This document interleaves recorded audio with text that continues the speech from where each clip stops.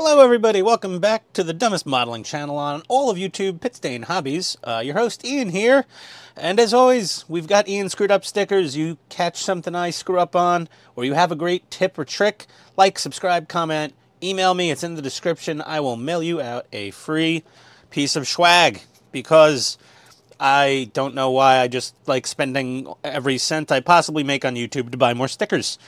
That being said, this is for the Leopard 2A6 people who are really not enthused about building tracks. I finished both my tracks. I have been evolving my processes over the course of 2 tracks with 79 links each. It has not been an easy journey for me. It's just fiddly. That's it. You know, tedious and fiddly and repetitive work.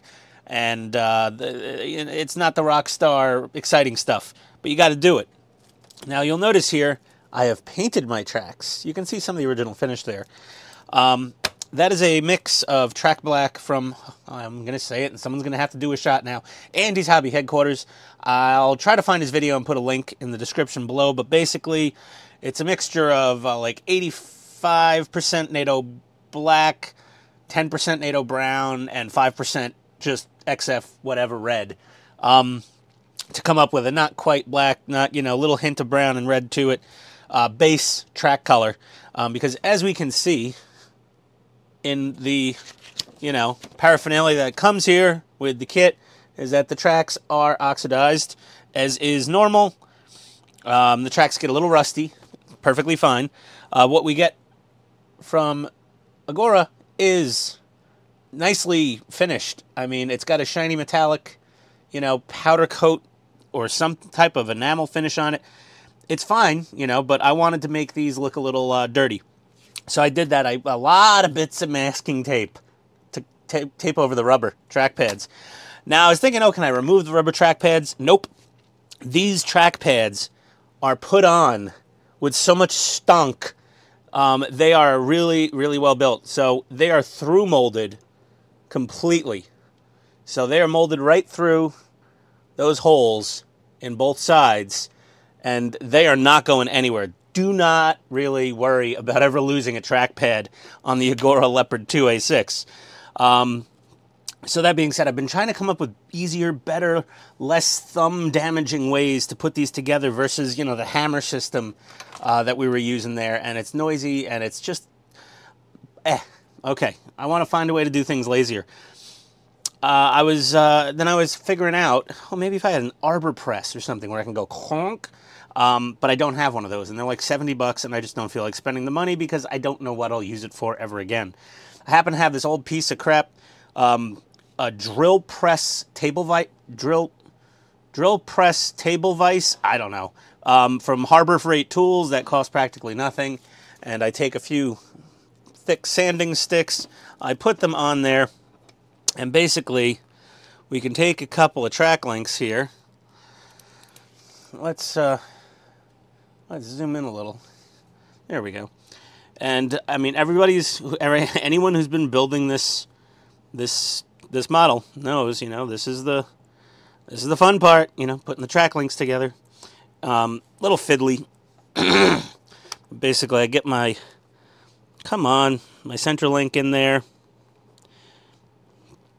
Get our center link. Come on.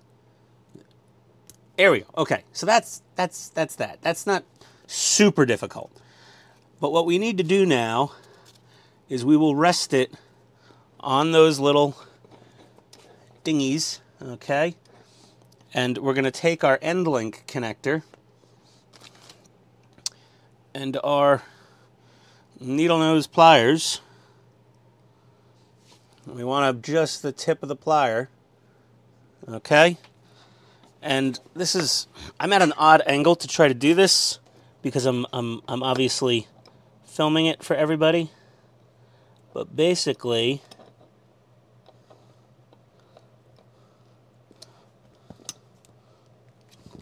you hold it with the pliers, and then, boom. Loosen that up,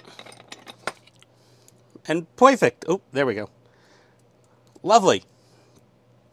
Now just do that, you know, 77 more times, and we'll have one complete track. These are some of the spares.